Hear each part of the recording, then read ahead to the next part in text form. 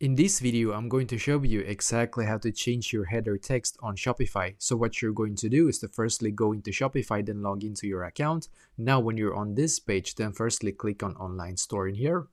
Then select the first one, themes, right here. Then you're going to click on customize on your current theme right here. Don't click on any of these ones. Click on your current theme right here, then click on customize. Then you should be taken to this page right here, as you can see, which is perfect.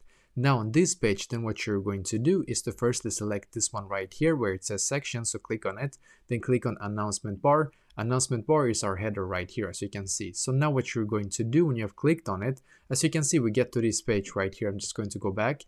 And when you've actually done announcement bar, what you can do in here is to change the type of text or color that you want to be able to have here, for example. But if you want to be able to change your text, then just go back right here where it says announcement bar, then just underneath it says welcome to our store, as you can see. Now we can write like this, welcome to my shop, for example. And as you can see, it's changed right here. Don't forget to click on save as well, just so you know.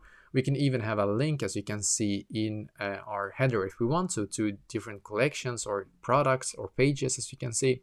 What you can also do if you want to, you can either add another announcement in here, which can be whatever, also whatever you want in here, if you want to, of course. But that is basically exactly how to change your header text and change your header in general, basically. So let me know in the comments below, maybe if you have any questions, and I will try to answer to as many as I can. And also, I wish you the best day.